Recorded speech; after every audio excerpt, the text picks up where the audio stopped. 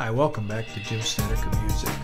This week we want to talk about creating a scratch track in Garageband. Scratch tracks are really helpful when you're doing recording and you have lots of ideas you're going to add on to your initial work. The scratch track serves as a foundation, and that's what we're going to look at in this video. I know the tempo of my song. I'm going to tap it out here and see what we get. 75. I'm going to bump that up just to there. 78. I know it's an A minor. I'll go here, click on the minor. It's in 4/4. Just a word about the input device. Right now I'm speaking. In order for you to hear me, I'm using my Go Solo device. That will change later when I start recording the music.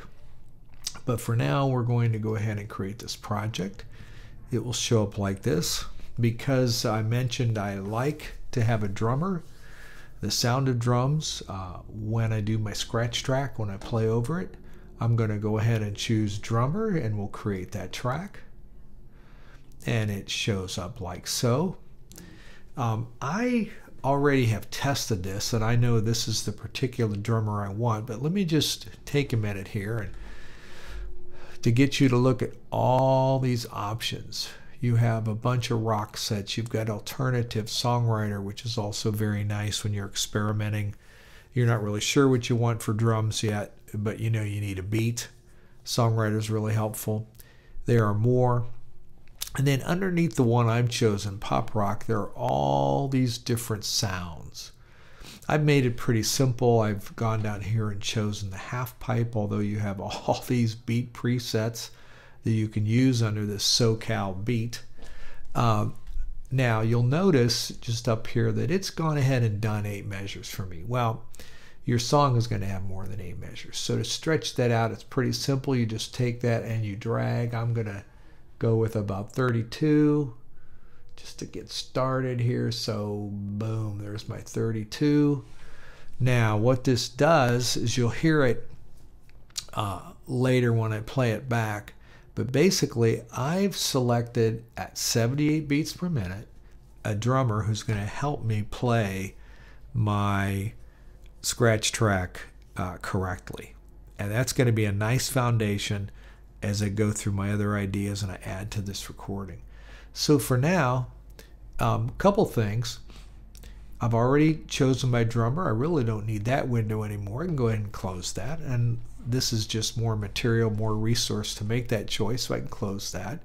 The next thing I want to do, of course, is save this. We'll go ahead and call it, you notice the project 1, that little default name is there, courtesy of Garageband. I'm going to name it He's Alive. We'll go ahead and save.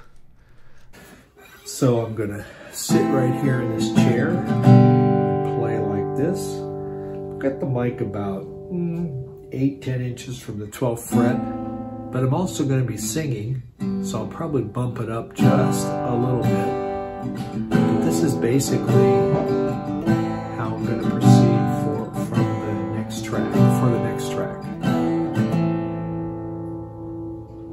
I'm not sure how well you can see this, but I'm going to go ahead and add a track. It's going to be a new track. And the reason I chose new track is because this track has different characteristics, right? I'm going to be recording from the microphone I showed you. So I will pick mic or line audio. And I want to listen from input 1 right here. So I'm going to go like so. Okay. Hi, thanks for hanging out with me today.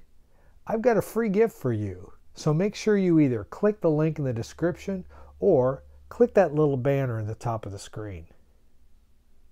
Okay, I'm going to show you a few more things here I've set up in Garageband. We're back in Garageband and you'll notice I've added an audio track. This is actually where I'll play guitar and sing. It's a little confusing. You see input, however, right now I should probably explain to you that what I've really got going on is I'm still using input device go solo. If I turn that off, the only way you'd be able to hear me is in the other microphone, which is about 6-8 feet away. Wouldn't be very good, but I just wanted to show you this real quick, what we've got here. The other thing I had to do, and this isn't intuitively obvious, the microphone I will be using is a phantom powered mic. So this is my Duet USB setup, and even though I'm not plugged into that right now, you hear me through the Go Solo. This Duet USB, I've got input 1 set up here. I'll show you a picture of that, but I've got it at 48 volts. That's our phantom powered microphone. Without this clicked like a so, I get, and you can probably tell, I get no input at all. So I have to do that, and the mic is on, so to speak. It's got 48 volts of energy in there.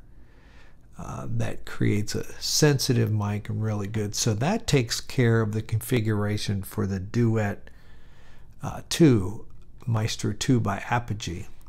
Now I'm all ready to start recording when I move this input device to the Duet USB. I had to change it back so you could hear me finish talking, but once I start that will be the setting I use to actually do the recording.